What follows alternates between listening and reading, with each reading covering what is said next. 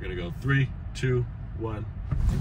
Ah, 6! Oh my god. Okay, that's not pleasant. No. You probably have noticed EV brands love talking about 0 to 60 times. They always get so into performance, even on vehicles that most people wouldn't care about performance about. I mean, Tesla, of course, is super well known for this with their Plaid powertrains, even though from experience I can tell you the Model 3 performance is absurdly quick and probably can accelerate most of you much faster than you'd ever want to go, and yet Tesla still wants to spend a lot of time and resources, it appears, on triple motor systems. And then you got Rivian, who's making, you know, 7-seater family camping EVs faster than most performance combustion engine vehicles, with 0 to 60 times under 3 seconds now, with tri-motor systems and quad motor systems on pickup trucks, you know? And that may bring a lot of questions from you guys, like why do EV brands care so much about high performance and quick acceleration? And I've seen this in the comments many times over the years, so I figured, hey, we should probably acknowledge this answer. Why don't companies just make slower EVs that don't necessarily have great 0 to 60 times, but perhaps are more efficient or substantially more affordable? Because I think most of us would agree that's the main barrier to entry with electric vehicles. People don't like how much they cost, and it's not so much about their acceleration, right? But the truth is, I think the main reason a lot of EV companies out there are prioritizing 0 to 60 is it's one of the most easiest and cost-effective ways to justify charging more for your product. So you'll notice this across all kinds of different lineups. Lucid is another great example. So they're trying to make their vehicles more affordable, of course, and you can get the Lucid Air Pure now for even cheaper than a Model S, and that just has one motor, but while reusing a lot of their same assembly lines and parts and know-how about designing that cheaper Lucid Air Pure, they can easily tweak a few things that doesn't cost them all that much, put in a triple motor system, and now, because it has these insane 0 to 60 times and the Lucid Air Sapphire is capable of smoking a Model S Plaid, Lucid is able to, at least for some out there, justify $250,000 for that vehicle, even though a lot of the design and under the hood components of that vehicle are likely shared with the Lucid Air Pure, which is $70,000. Think about how much more money and how much more profit they're able to lock in just by adding a couple motors and, of course, tweaking the battery pack design, optimizing the aero a little bit. And particularly when you're a publicly traded EV company and you're trying to secure better and better profit margins, which is important to investors, like how much money are you making on these vehicles, the fast accelerating ones are very easy to charge more for, because they know, at least in the combustion engine space, you typically have to pay a lot of money to get acceleration that fast. But thankfully, the electric motor doesn't require a transmission, doesn't need a gearbox. It's able to just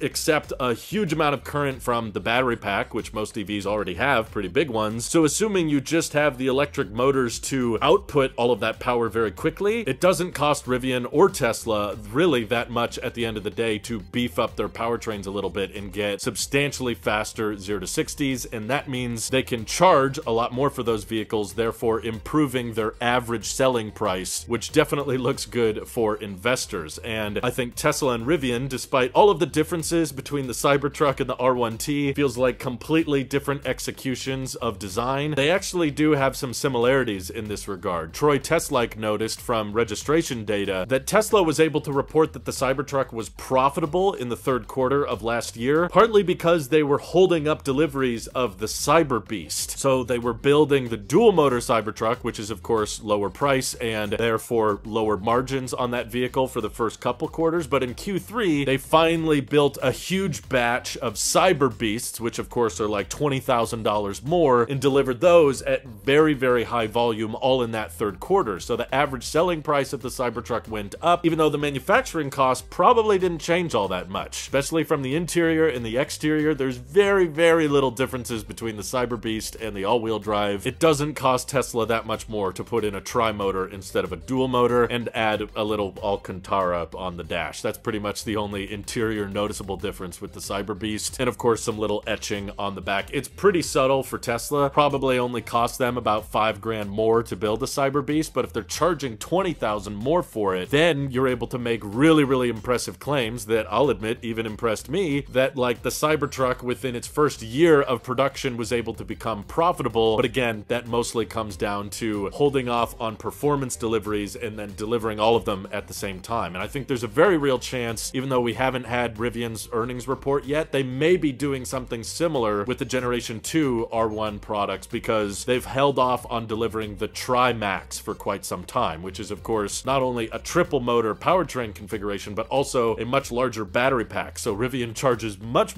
more for those Tri-Max products, and with Quad Max right around the corner now. And so they hold off on delivering those until they can deliver a ton of them all at once, because the people who have been waiting for those Tri-Maxes are ready to probably pay cash and pay top dollar, because they'll spec them out a little bit more. If you're willing to pay that much for the big battery and the triple motor system, you're probably going to get the nicer tires, the nicer interior, or more accessories. So they save it for those end of year kind of delivery quarter pushes, and they can deliver them all at once, and therefore that might be how Rivian is able to justify or unlock that, hey, we were gross profitable in this quarter because we delivered a crap ton of our premium product all at once. And I'm not trying to say this is like a trick or this is a bad thing to do. I understand completely why companies do it, because investors need to see some kind of sign of progress, or some sign that like, yes, we're getting a lot of people to pay top dollar for this one of our products. Because I'll even admit, the company I work for, Tello Trucks, has got an insane amount of horsepower for a very small vehicle. But the truth is, I can tell you from conversations I've had with my bosses about the powertrain cost, that you really can't save all that much by going with a slower, cheaper motor. So a lot of the time it's like, why bother? You know, a lot of people are going to expect this vehicle to be capable of highway speed, and if you're driving out on those long interstates in the central US, people are going to expect this EV to be capable of going 85, 90 miles per hour easily. If you told people the top speed was 75, that would actually be a concern to many of Americans. So in order to get an electric vehicle powertrain capable of going that fast anyway, it also just happens to be pretty quick at accelerating, because there's no transmission, there's no gearbox. So as long as you've got a big battery pack, it's actually pretty simple to get a lot of horsepower and a great 0 to 60 time out of any EV. And that's why a lot of companies will lean into those advantages, because at least in comparisons and product pages, it makes it sound pretty good on paper, at least, to be like, hey, our truck can go way faster than any other gas pickup truck could in this price range. And that helps justify the higher price. That's why Tesla leans so heavily into performance, and Lucid and Rivian, you know, they can also see that justification of, well, there's a lot of people in the performance industry willing to pay top dollar, so we might as well cater towards them, because EV motors are just generally good at that. And I just hope there's not this narrative out there that, well, if we just had slower EVs that had a 0 to 60 time of 8 seconds, they would be half the price. No, the motor is not a huge chunk of the vehicle price, and it really doesn't cost the company that much more to throw in an additional motor or two and get some mind-boggling 0 to 60 times, which puts them in more record books and gets more people talking about them. Because it's pretty nutty to me that the Tello truck, the one they're building right now, that I'll get to show you guys hopefully in the not too distant future, is going to have 500 horsepower and fit in the form factor of a 2-door Mini Cooper. It's pretty nuts. It's going to be fun to rip around the track in, and I can't wait to share more. But hopefully that's a good explanation to some of you why EV companies care so much about acceleration. Let me know if there's other questions that you feel like aren't being talked enough about in the EV YouTube community down in the comments below. And thank you to everybody supporting this channel directly. Seriously, helps us out a ton, as does just watching these videos. So thanks again. Have an excellent rest of your day.